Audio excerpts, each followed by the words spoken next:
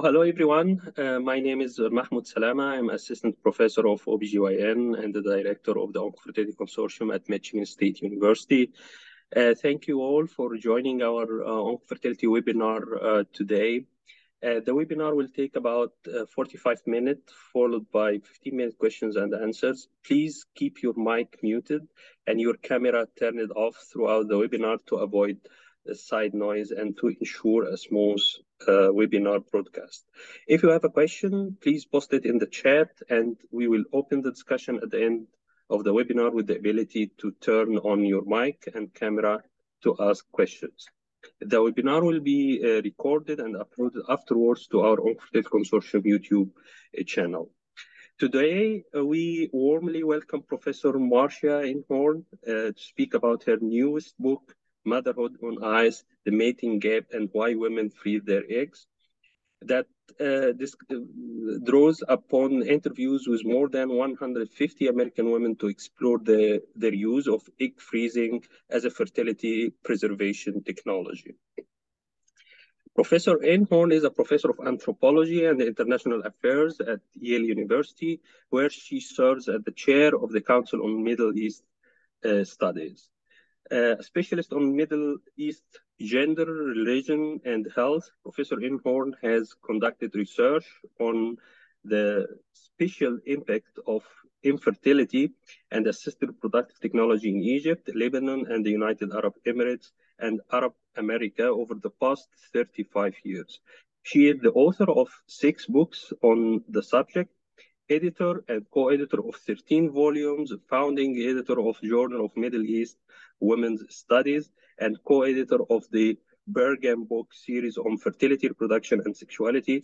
Professor Inhorn has received more than a dozen awards for her books and scholarship, and along with her colleague Sarah Franklin of Cambridge University, is the recipient of a major Wellcome Trust Foundation grant for a global project on changing in fertilities.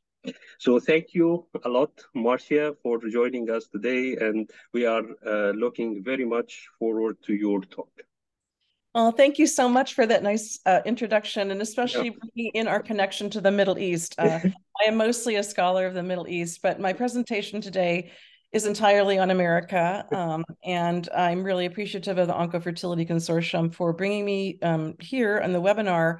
And I should say that I did do some work with women freezing their eggs for medical reasons, but today I'm going to be talking about women who freeze their eggs for elective or social reasons.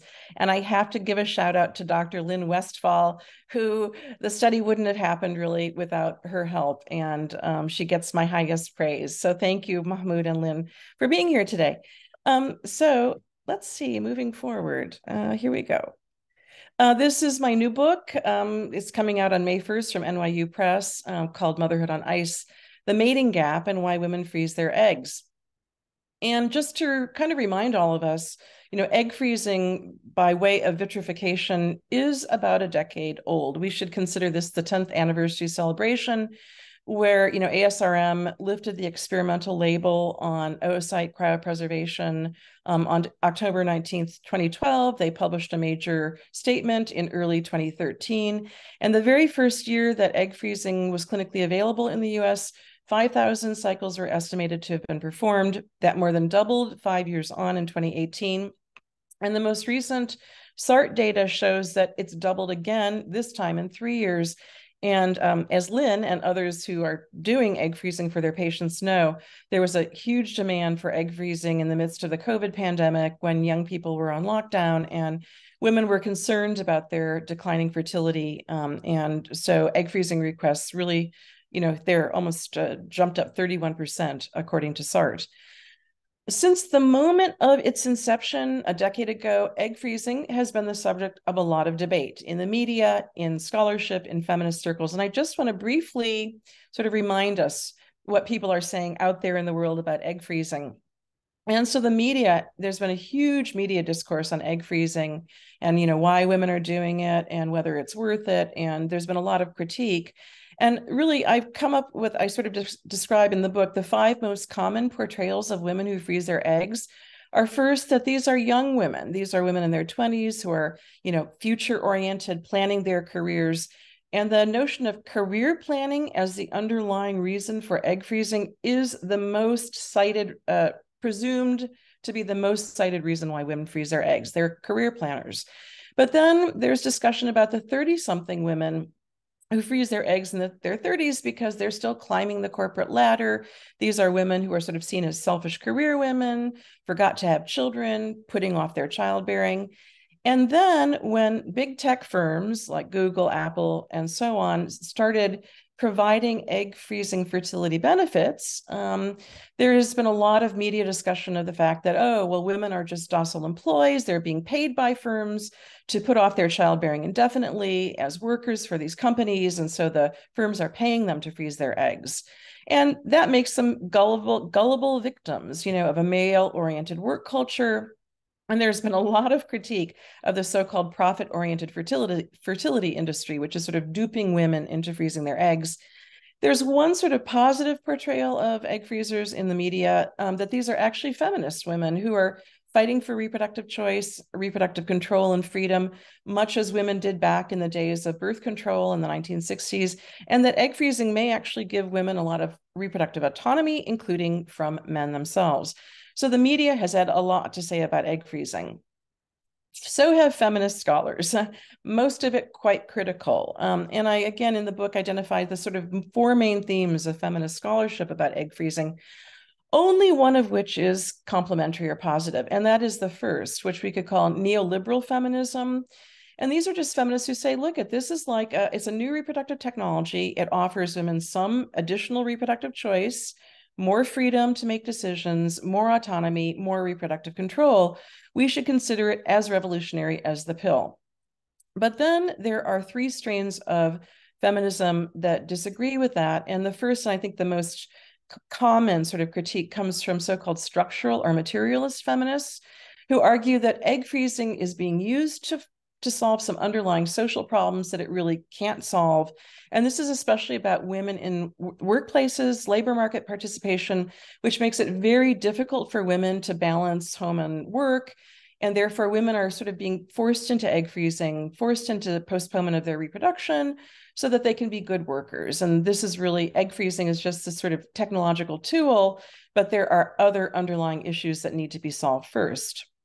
There's a strain of feminism, one that I do really agree with, called intersectional feminism, which looks at the fact that egg freezing is so costly in America and in many other places that it's really impossible to access for many women. And so this makes egg freezing exclusionary, very hierarchical, that only certain kinds of women can use egg freezing to control their reproduction.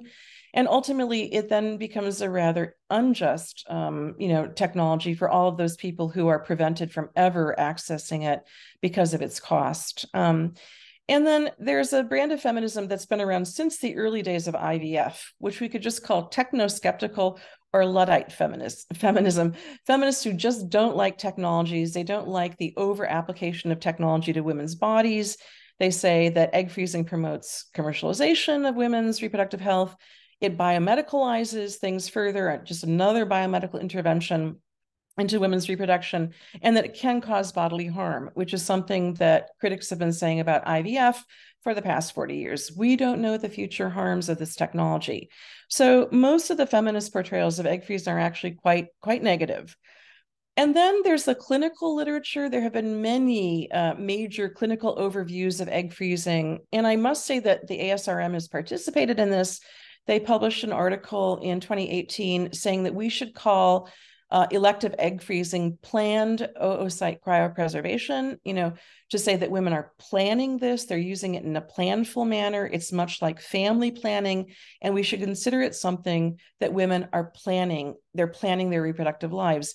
And as you'll see, I think at the end of this, I don't quite agree with that terminology, because I think the ASRM doesn't really understand why the majority of women are using egg freezing not in such a planned way. But in this literature, the three most common verbs that are used over and over and over are that women are using egg freezing to postpone, defer, or delay their childbearing. And then why? There are four major reasons that are put forward. And the first, again, the same as in the media, it's about women who want to get their educations and their career aspirations. So they're freezing early so that they can plan their careers. There's suggestion on a more medical level that, well, actually, egg freezing is being used wisely by women to prevent their age-related fertility decline and maintain their reproductive autonomy so that they have control over the timing of their reproduction. And then every once in a while, it's noted, well, maybe women are doing it because they also lack an appropriate partner. So we've got these three discourses, the media, feminist scholarship, and clinical scholarship, offering different opinions about why women are freezing their eggs. But in my book, I say we really need to reconceive egg freezing and the discourse around egg freezing. We need to really know what women themselves say about it. Why are they waiting to have children? And then why do they turn to egg freezing? You know, what is their perception of what's going on in their lives and why they're waiting to have kids? And this is where the anthropological study came in. I am an anthropologist. I'm a medical anthropologist. The funder was the U.S. National Science Foundation, the Cultural Anthropology and Science and Society programs. And I recruited women volunteers from 4 IVF clinic sites on the East and West coasts. Women who volunteered must have undertaken at least one egg freezing cycle. And ultimately, I interviewed exactly 150 women who had undertaken egg freezing. I also interviewed women who were in the middle of it or were considering it, but 150 women had completed at least one egg freezing cycle, and 36 of them were doing it for medical reasons. And I'm happy to talk about that if you have any questions. I really, truly hope to write a next book on medical egg freezing and women with cancer and other reproductive troubles. But today, and in my book, I'm really focusing on the 114 women who electively froze their eggs without a medical diagnosis. I did these in-depth anthropological, we call them ethnographic interviews.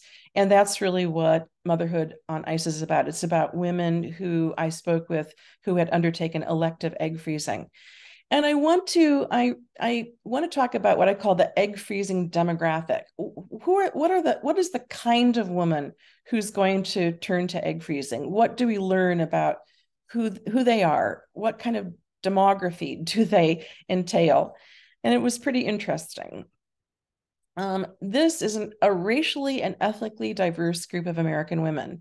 There was an editorial published in the New York Times in 2016, very provocatively saying that egg freezing is for white women only. It was very critical, saying this is not a technology that women of color are going to use, but that really wasn't true in my study. 2/3 of women in the study did identify as white or Caucasian, but there were many Asian American and some Black, Latina, mixed race, and Middle Eastern heritage women in the study. And I want to point to Asian American women were overrepresented demographically in my study and in the few other qualitative studies that have been done in America.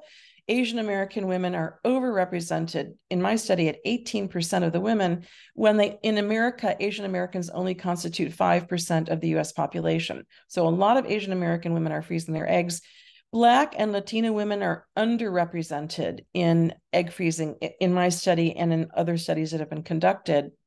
They're there freezing their eggs, but not at the demographic proportions that would be expected, looking, in terms of the US population. So there is an issue of underrepresentation and overrepresentation in egg freezing, which is very interesting. And this also happens to correlate as well with religion, which I'm going to say a word about here. Most of the women were urban. These are professional women, and because of where I recruited women from, they were mostly from the East Coast corridor, from Boston down to Washington, D.C., but I interviewed women in the Silicon Valley Bay Area and other parts of California, and women volunteered from other major cities like Chicago, Seattle, Austin, Texas. So there were women really from across America in this study. I was interested about religion. Do you identify as religious? And most women had been raised in some religious, denomination, the majority actually being Catholic in my study, but most women did not identify as being religious. They said they were secular. Or the Pew Research Center has identified this new category among young people in America, SBNR, which means spiritual but not religious. People who feel spiritual but they don't practice an organized religion. So this was mostly a secular population. I will note there were a lot of Jewish women. 12% of the women in my study were Jewish. Jews only represent 2% of all Americans. So again, we see an overrepresentation of Jewish American women in the study. And at the end, if you want to talk about that, I can give you what I think the reasons for both Asian American women and Jewish American women being overrepresented in egg freezing. These women were not in their early 20s, not freezing at graduation from college. These were late 30-something women. The average age in my study was 36.6 or almost 37, which some people call age 37 the fertility cliff, when fertility really starts to decline. So these are women on the cusp of the fertility cliff. And that's been shown in many other studies as well. Women are freezing between 36 and 38. In my study, that most women, 73%, or really almost 3/4 of women, were between the ages of 35 and 39 when they froze their eggs. Some were 40 or above, not ideal in terms of the timing of freezing. And 17% were in their early 30s. I had only one woman in my study who was less than 30. She was age 29. Her dad was an IVF physician, so maybe that doesn't count. But this was a 30-something and a late 30-something population. And these women were high earning. I didn't ask everyone what their salaries were, but those who volunteered were making very good salaries. The average American salary in the US is about $85,000. And these women were making well over $150,000, putting them in the top 10%. And some were making well over $300,000, putting them in the top 5% of US earners. So this was an affluent population of women. Egg freezing, as you know, is expensive. Depending on how much medication you need, it's going to cost anywhere from $10,000 to $20,000 per cycle. But 90% of the women in my study were able to pay on their own. Parents often volunteered to help, but most women paid on their own. And almost half of the women undertook more than one egg freezing cycle, which meant that they were spending well over $20,000 in most cases to freeze their eggs. They had the money to do it. Well, they were highly educated. And this is a key point, education. We're going to talk about that. Only a fifth of the women had stopped at the bachelor's level. Almost half had a master's degree. There were MDs, there were PhDs, there were JDs, and there were MD PhDs.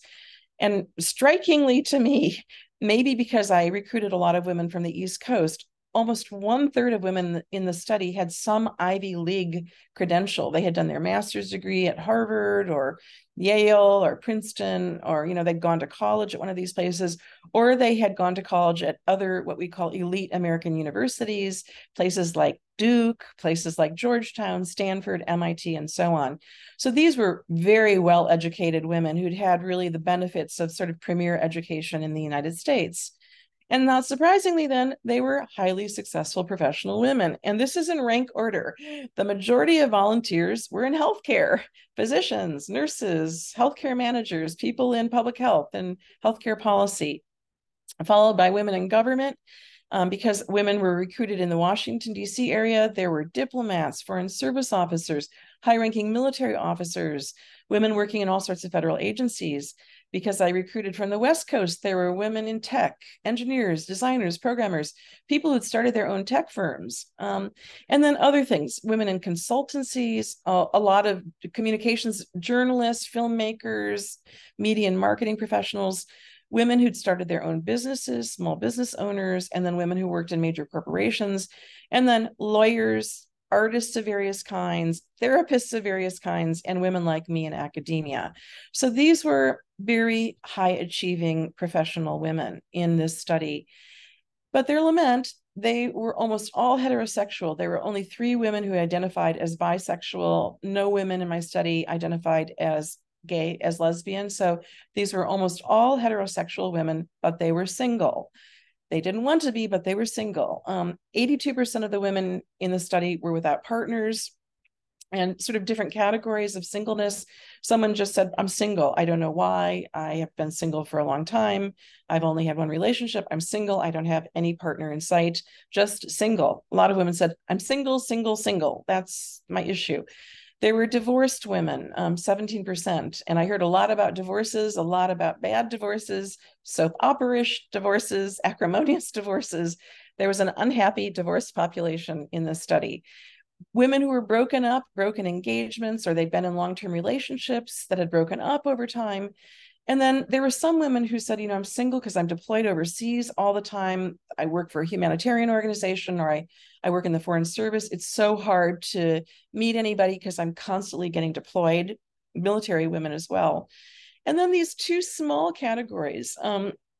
There are women, as you know, who are basically ending up being single mothers through assisted reproductive technology, through the use of donor sperm. And what I found in my study is that there were women who had frozen their eggs, hoping that they were going to meet somebody, but then they said, look, at my choice, I'm just going to use a sperm donor and have a kid on my own. And a lot of women who freeze their eggs think about this. It's kind of like the major backup plan. This notion that women are doing egg freezing for career planning purposes, especially when they're young, did not pan out at all in my study. And it really hasn't in most of the other qualitative studies. It was only 2% of women in my study. They were young women.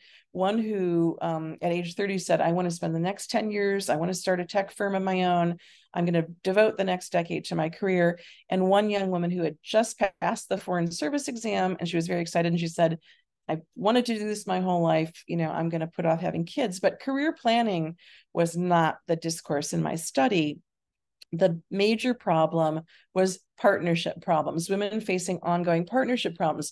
Not only all those single women, but the women who had partners in the study. There were 18% of women who were partnered, but half of them, their partners were not ready to marry and have children. The discourse of unreadiness, men who are unready, was a major theme of this study. Or women were in new relationships or very uncertain, tenuous relationships that they didn't know if it was going to last. There were some sad cases where men had actually married women saying that they would have kids with them, and then after they married, refused, reneged on their promise and said, I just can't see myself doing it. And then this final category, multiple partners, I call this old wine in new bottles, but there's a growing trend of polyamory, having multiple committed relationships. And there were some women who were with men who were polyamorous, and they weren't sure if they were going to have children with them. So women facing ongoing partnership problems. And so this is the men as partners problem. This is not my own term. This is a term that comes from international reproductive health, where there's a lot of discussion about, the trouble with men as reproductive partners in terms of family planning, in terms of the use of condoms, in terms of HIV risk, in terms of childbirth and pregnancy help. Men are often castigated for not being good partners to women in international reproductive health circles. Like men in the global South are often critiqued, sometimes unfairly, I have to say. But I want to argue that men in the global North also might be problematic as partners, because in my study, I would say that all the women who froze their eggs desired what I called the 3 Ps: partnership, pregnancy, and parenthood. That's what they wanted, to find a partner, to become pregnant, and to become a mom. But they were facing these 3 partnership problems. These men who were reluctant to be with them. So a lot of these women were single because they couldn't find a partner to be with. If they were with a partner, the partner was unready for marriage and children. So the unreadiness issue. And then there was a lot of sort of bad behavior among men, and, women telling me terrible things that had happened with previous relationships, or being in a relationship with a man who was an alcoholic, and they just couldn't, be in the relationship anymore. So there were a lot of partner stories in my study. I heard a lot about men through women's eyes. And I will say, I did not interview any men. So I hope this isn't being terribly unfair to the men of America. But this is what I heard from women about why they were freezing their eggs. My main finding is egg freezing is not being done mostly by career women to postpone their fertility intentionally. Rather, career women are attempting to preserve and extend their fertility at the end of their reproductive lifespans because they cannot find stable, committed reproductive partners, even though they want them. And then this begs the question, why are so many highly educated American professional women partnerless? You know, I had to start asking women, like, what do you think is going on? And this ended up in what I call, here's a typical lament.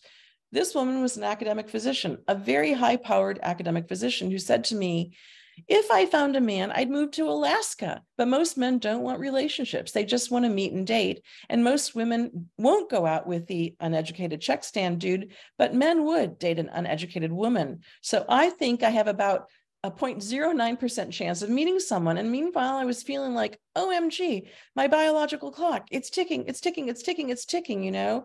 So even though I'm 1000% happy I did it, the egg freezing, it felt somewhat like a defeat. I felt like I gave up because I couldn't find a man, which to me was very sad to hear this very accomplished woman saying this. And it wasn't just her, it was most of the women in my study. They had these gender laments, and they were sort of circled around these three major themes. A lot of sort of very sad self-blame and self-doubt, or shame even, fertility shame, you know, I must have done something wrong. And I'll say a few more words about that. Women talked about their higher expectations for a partner today, but they felt that men had lower commitments to partnership. And so this first theme of self-blame and self-doubt really, you know, revolved around the question, like, how did I end up this way? Like, I never imagined myself at the age of 38 partnerless. You know, I never imagined that would be me. I can't figure out what happened. So am I too picky? Are my standards too high? And then women, once they get into their 30s, talk about, like, am I too old now to keep a man's interest? There is a lot of ageism among men that women reported to me, you know, that especially women in their late 30s, they felt that men just ran away from them, expecting that these women were going to want to get babies right away. You know, am I not attractive enough? Women often said very disparaging things about their own looks, which I would be looking at the woman saying, that's not true. You're very attractive. But women were often putting themselves down. Or am I not attracted to the right kind of man? You know, do I only go for the alpha males who don't want a woman like me? Did I not put enough energy into finding a man? And this all mostly revolved around online dating, which is the way that people try to find a mate now in America. And many women said it's torture, it's horrific, it's like a second job, it's just so much time and energy, and it leads to very little. And they felt exhausted often by online dating, which they noted creates a limitless marketplace of options, especially for men. They felt that online dating was much better for men in big cities than it was for women. And then women talked about their expectations for what they wanted out of a partnership, because they had grown up in a generation with moms who had been influenced by feminist ideas that women should be equal to men, women should want to have a good career and a good relationship, and that women should want gender equality, not only at work, but at home with a man who they considered to be their equal. And so women said, you know, we're becoming more selective about who we choose as mates. I don't want to settle for somebody. I don't want to enter into a desperation marriage just because I want to have a child. I'm looking for my soulmate. And this is a term that I learned in the study. I want a unicorn, that rare and special high-flying man who is my person meant to be, my unicorn, my magical special man. And women did talk about the fact that they couldn't imagine themselves doing something that we in anthropology call hypogamy, marrying down below their educational and class level. Like, they couldn't imagine being married to a plumber who was not educated, for example. And so there's this issue of high achieving women only wanting high or even higher achieving men, but they're going to narrow their options because there aren't a lot of men at the same level or higher than they are. And so if you're trying to marry up, hypergamy, you're going to have a very narrow range of possibilities. So women talked about their own higher expectations, but they felt that men these days have lower commitments to marriage and reproduction. They said, well, we may have been raised to want gender equality, but that's not necessarily true of men in America.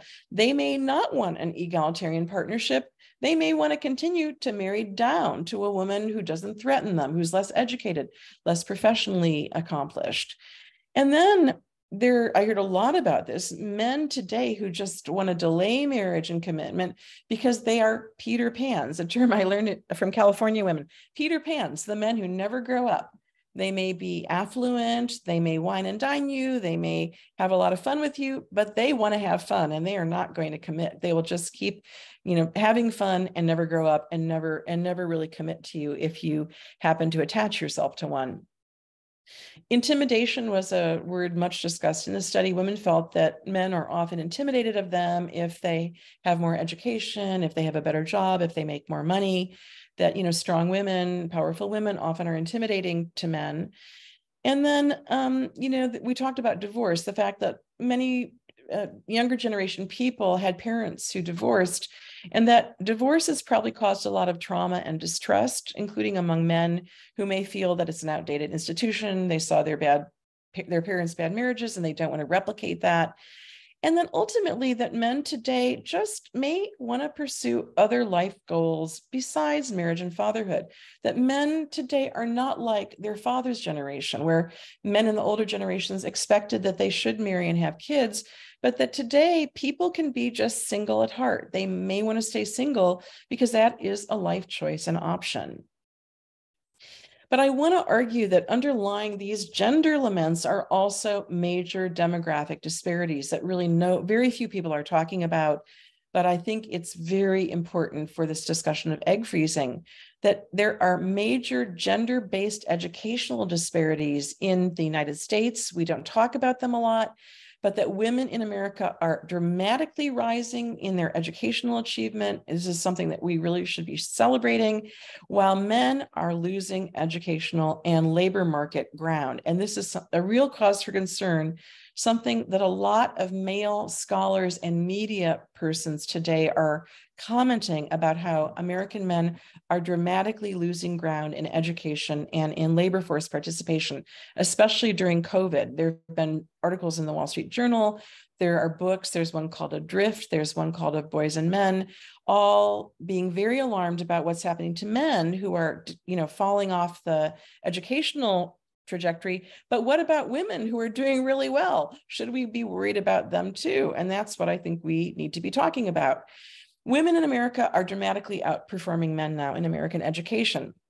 Look at this College Board quote. Girls now account for 60% of high school students with A or A+ averages. They're taking harder classes than boys do. Girls account for 55% of all students taking AP or honors level math classes in math and science, which are traditionally male-centered, disciplines. And then an MIT report called Wayward Sons argues, although a significant minority of males continues to reach the highest echelons of achievement in education and labor markets, the median male in America is moving in the opposite direction. And this was really clearly laid out in a really great book called Datanomics: How Dating Became a Lopsided Numbers Game, by an economic journalist named John Berger, who looked at US Census data, and this is what he concluded. We have real gender-based educational disparities in America. Since about the 1980s and 1990s, American women have been graduating from university at far greater numbers than men, so that by 2015, there are 4 women who have graduated university in America for every 3 men who have. That is a 4-to-3 ratio. In 2020, the first year of the pandemic, there were 27% more American women than men in higher education.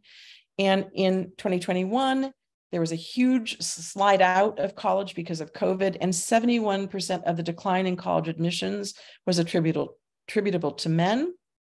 By next year, female graduates are expected to outnumber male graduates by 38% in this country.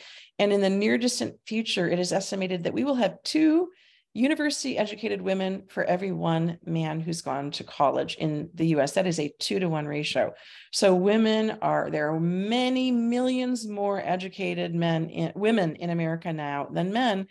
And Berger calls this the college-educated man deficit and an oversupply of educated women.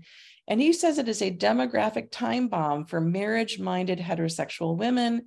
These lopsided gender ratios incentivize the minority of educated men to really play the field. They have a lot of choices. And because they do, they delay marriage and reproduction. And it really leaves the most highly educated women at the top of the educational hierarchy in trouble, women like the women in my egg freezing study. We know that lesser educated men, working class men at the bottom, are in trouble. There's been a lot of attention to that, but we also need to worry about sort of the fate of really educated women and their life experiences and choices and what they're hoping to do with their lives and how they might be very disappointed because of these educational disparities. And this is not just an American problem. This is a global problem.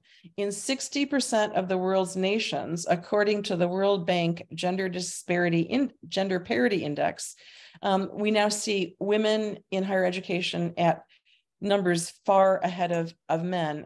Austria, which Mahmoud knows very well, it's 18% more women in higher education. Belgium, 26%, dropped down to Italy, 26%, Poland, 34%. The United Kingdom, the UK, the exact same percentages as the US, 27% more British women in higher education than British men.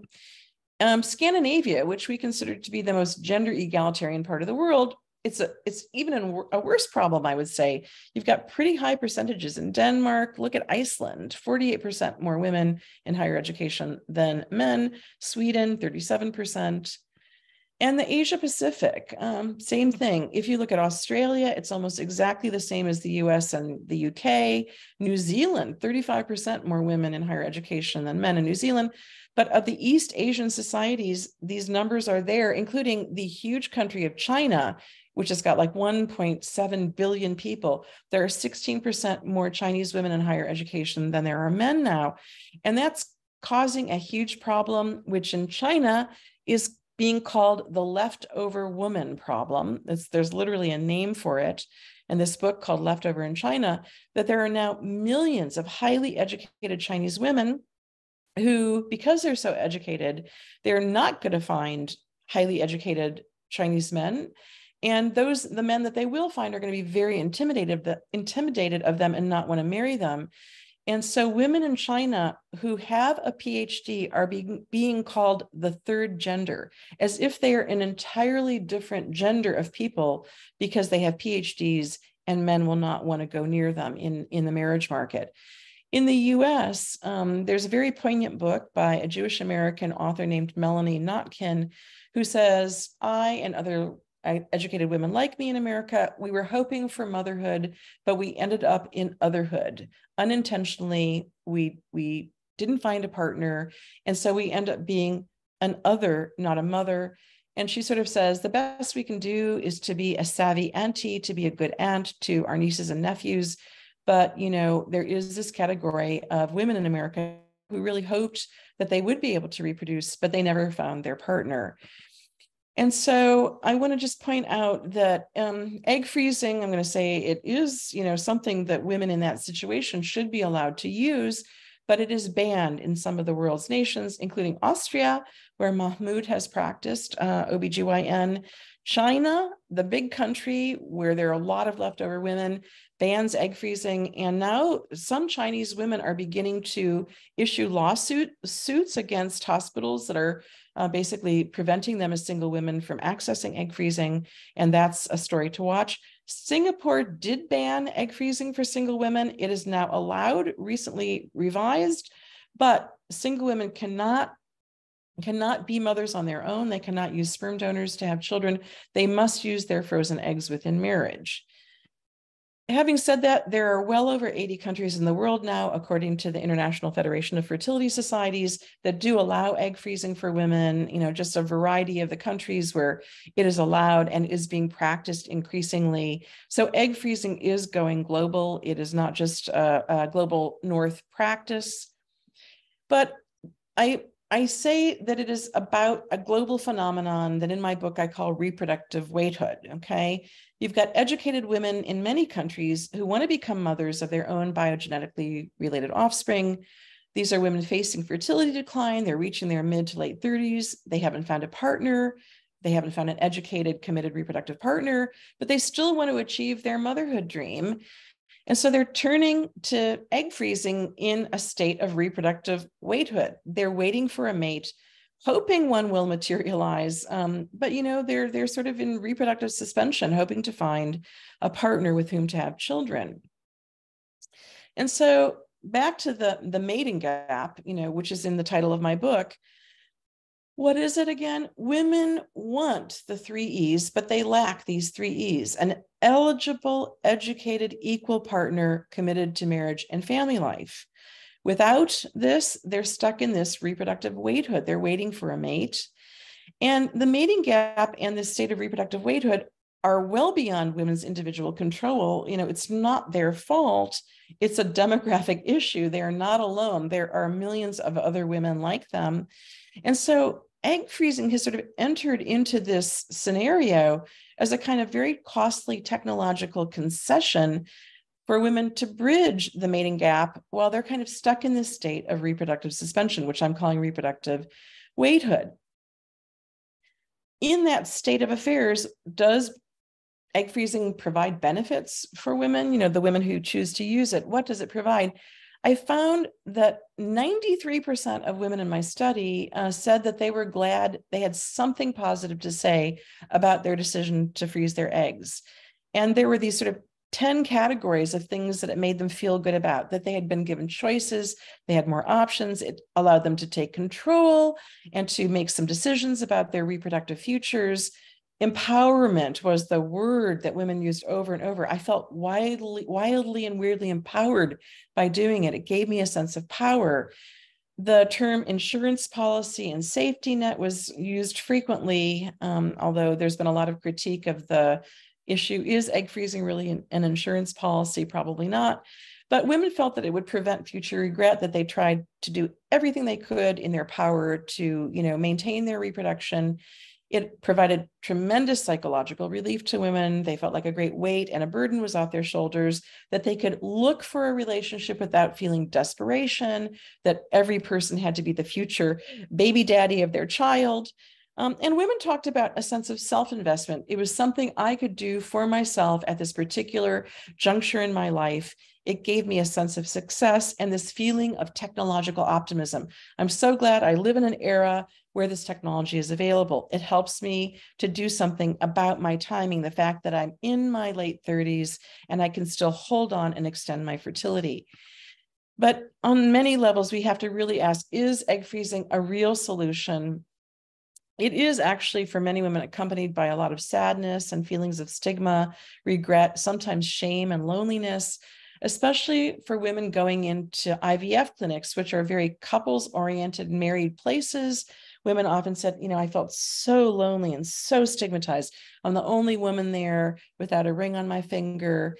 And so I have a whole chapter sort of arguing that we need better patient-centered care for women who are freezing their eggs in IVF clinics.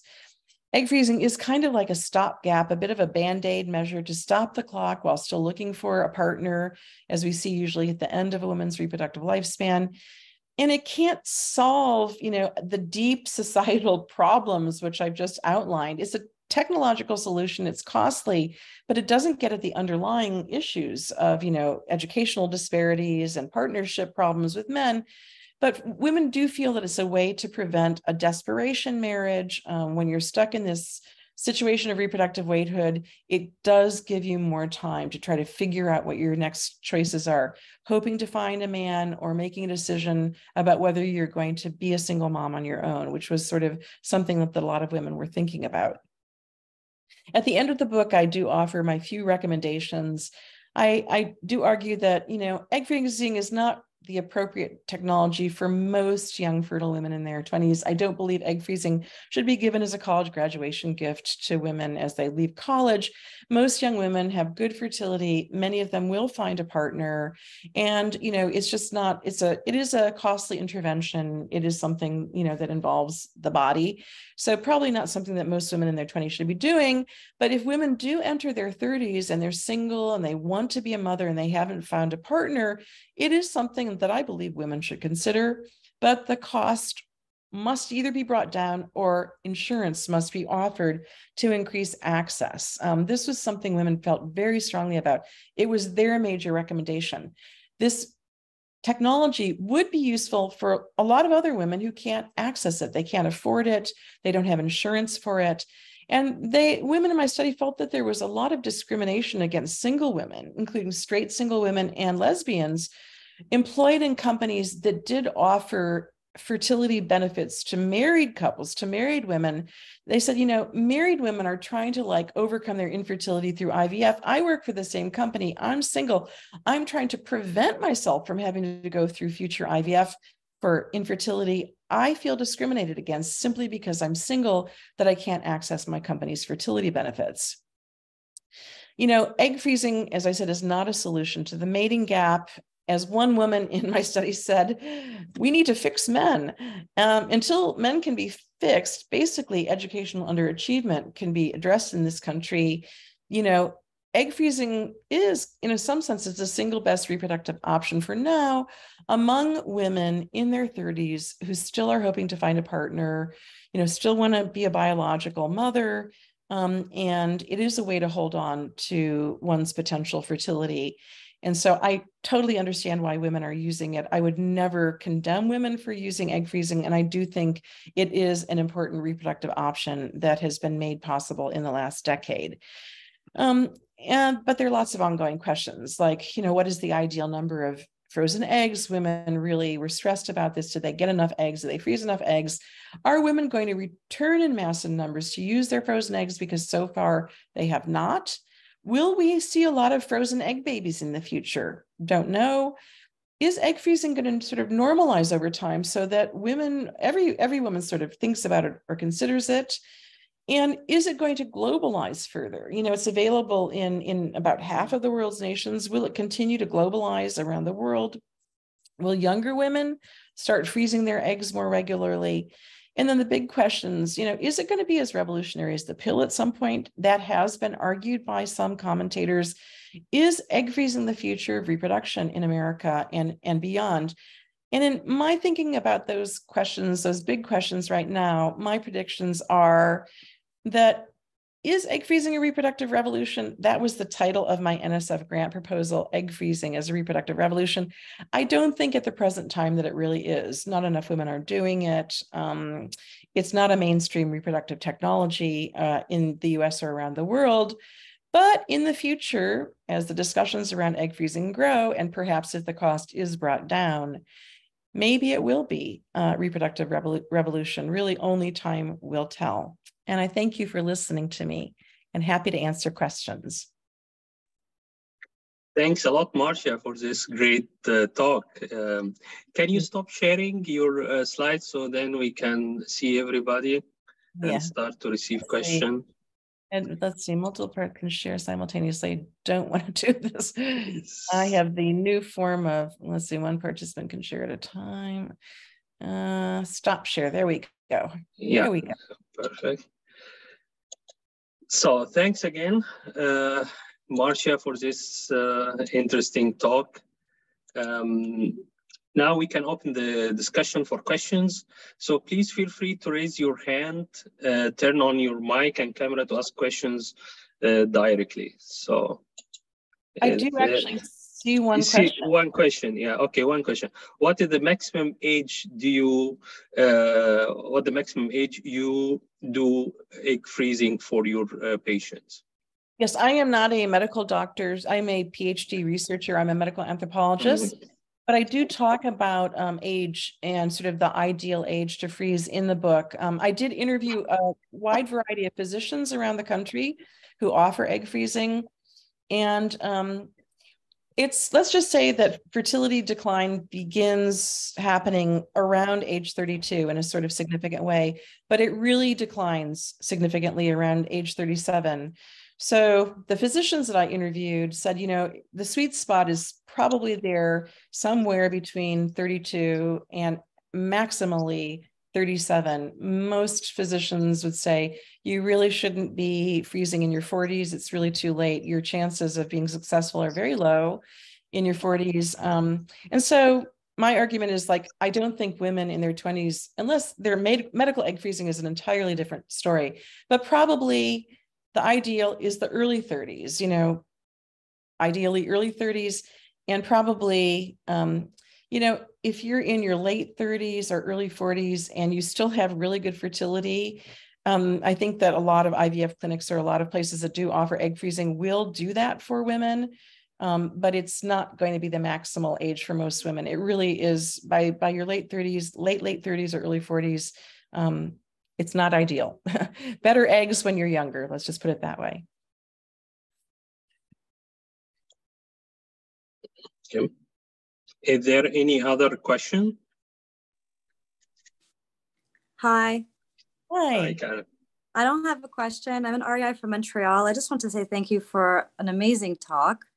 I do a lot of egg freezing, and I just thought it was really interesting to see the anthropological data on the educational gap and the relationship issues, and really in Canada too, Karen, in Canada, the educational gap is almost identical to America. It's a huge issue for Canada. I believe you. And this is what I'm hearing from my patients. And so I'm happy to see it in the statistics because it validates everything that I see. So thank you so much for that. Well, thank you. Thank you. Yeah. Yeah, men need to, we're in some trouble here in terms of partnerships.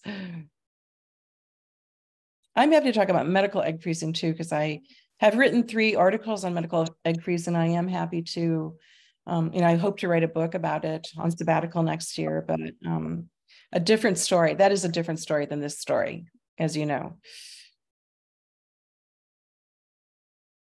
Let's see, any other questions in the chat or?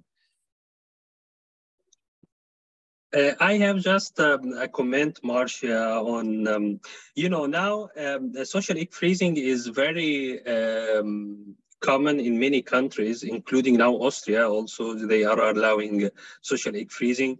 And I think recently also egg donation.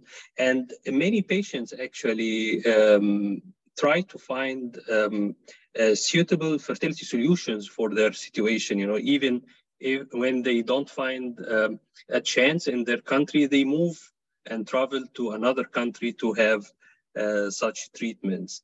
Of course, you studied this phenomenon, the cross-border reproductive care in many countries, and I want to, from you to give us some impression about what is going on now in the world regarding this. Yeah, oh, thank you so much, Mahmoud, for that. Mahmoud has done a lot of great work on cross-border reproductive travel, and so have I, and we've done some work together on that. And I found it in my study too. It is actually an important phenomenon. If you're in a country that doesn't offer egg freezing to you, that's one of the reasons why women are traveling. But I found in America, in the United States at least, women who just couldn't afford the cost in the US for the hormonal medications. America is the most expensive country in the world in which to freeze eggs or to do IVF in general. We know that from lots of work on the economics of IVF. It's very expensive in the US to do all this. So there were women who traveled to other countries to do the egg freezing or to buy hormonal medications and bring them back. And I have some very funny stories. Actually, I have a great story from Egypt of a woman who got her hormonal medications in Egypt, flew back to America. And, women are going to Spain to freeze their eggs. Spain is kind of this global hub for egg donation, as we know. And so women are going to do it there simply because it's less expensive.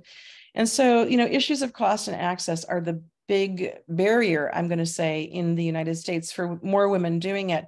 And, it was sad to me, these women were remarkable, great women to talk to. And, some of them had sisters or cousins or friends who were not in the same economic category, friends who were teachers or friends who did work that wasn't getting them these huge salaries. And they're like, my friend really would like to use it, or my sister would like to freeze her eggs. She's in the same situation as I, but there's no way. She's a teacher. There's no way she's ever going to be able to afford it. And there was sisterly egg sharing, women saying like, if I can't use these eggs, I'm going to give it to my sister. She'll never be able to do this. She doesn't make enough money. So that issue is why women are traveling or trying to come up with these sort of creative solutions to, egg sharing, because it's very expensive. And so thank you for bringing that up. That's what people do when it's not available in their own country, or when it's too costly, or there are legal problems or religious issues that are, bans. They go abroad. Yeah, so it's happening for egg freezing too. And I have a very dear colleague who she froze her eggs in Spain. She didn't find her man. She got together with her best friend from college. They went to Spain together, did the fertilization, and she now has they now have a beautiful frozen egg baby. So it worked for her, thank goodness. Thanks a lot, Marcia. So if there are any question, so in case there is no question, so I would like to thank you, Marcia, so much, and thank everybody for joining us today. The webinar has been recorded and will be uploaded afterwards to our Fertility Consortium YouTube channel. Thanks again, everyone, for being here with us today, and looking forward to seeing you soon in our next webinars. Have a great day. Dr. Salama. Thank you so much. I really enjoyed my presentation. Thank you. Thank you so much. Bye-bye.